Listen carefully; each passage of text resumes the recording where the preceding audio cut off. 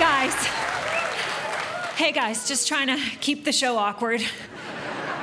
Just trying to really... Let's go for it. So, here's another awkward thing about me. I always felt ripped off as an Irish girl. You know, because all the good superheroes are from the UK or they're from the United States, and Northern Ireland, Shamrock, man, never caught on. Quick, there's danger. Out of me green slacks and into me green onesie. Oh, but look, it's so bright out and I have no SPF or tilly hat. Quick, I'll duck into this pub where I can gingerly sneak attack the assailant by poking him in his freckly Adam's apples and throwing tater tots his way. But first, a pint, a smoke, and a call to Miriam to let her know I won't be home and she'll have to put Seamus, Sinead, Patrick, Liam, Bronick, Bronwyn, Bryce, Fanula, and the wee baby twins to bed on her own. Thank you. Thanks, guys.